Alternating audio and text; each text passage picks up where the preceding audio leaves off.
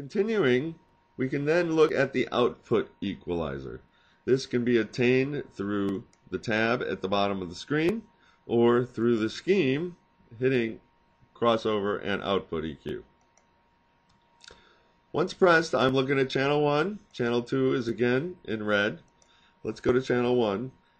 There are 15 fixed filters here. I can insert a filter. These are standard IR filters, as you can see from the bends there. The types of filters we have are shelving filters, which can be adjusted in a variety of options, frequency. We have a high shelving filter as well. We have a low pass filter.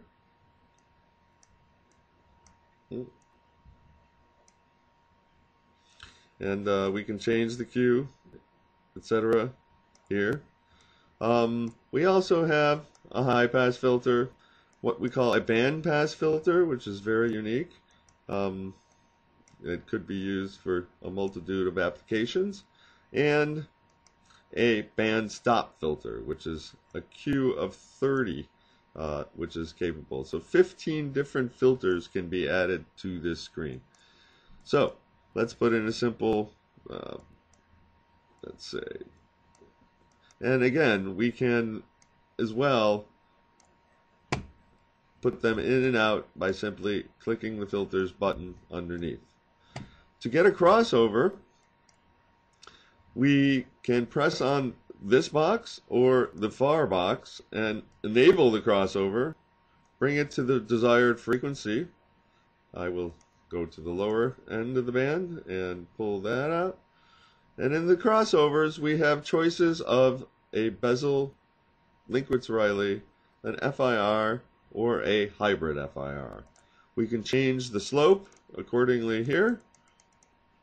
We can change the frequency here or through the bar.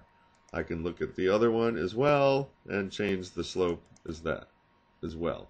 We can also look at the phase on how all these filters are getting impacted with phase.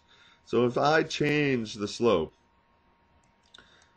you can see the actual phase changing. So we also have one more filter. This is called an all-pass filter, which is a phase filter that is capable of variable frequency and Q, enabling a lot of control on the output side. Very unique filter. But, and again, we can take a look at the crossover that might be on channel 2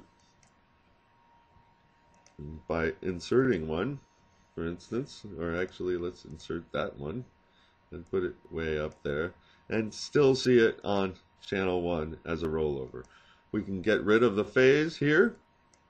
Selective phase is just going to show you a single filter, and the gain is obviously going to show you your filters. So lots of visibility options. We can change the magnitude level as well from a -42.6 to a +24, -24. Lots of different options on this screen.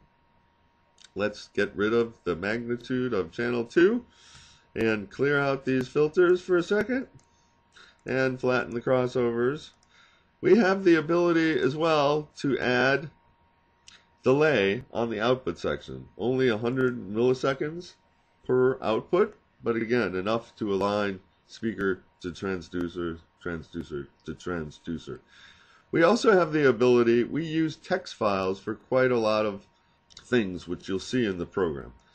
If I hit add, in every one of our programs, we have a sample database.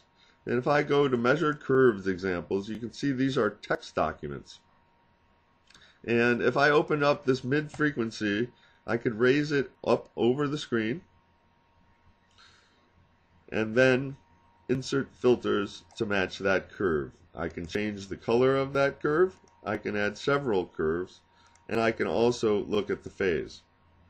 So if I was tuning a speaker, I could do a smart, do a systune, do a sim, save the results of a swapped command to a text file, and pull that up both in amplitude and in phase and lay it over this screen.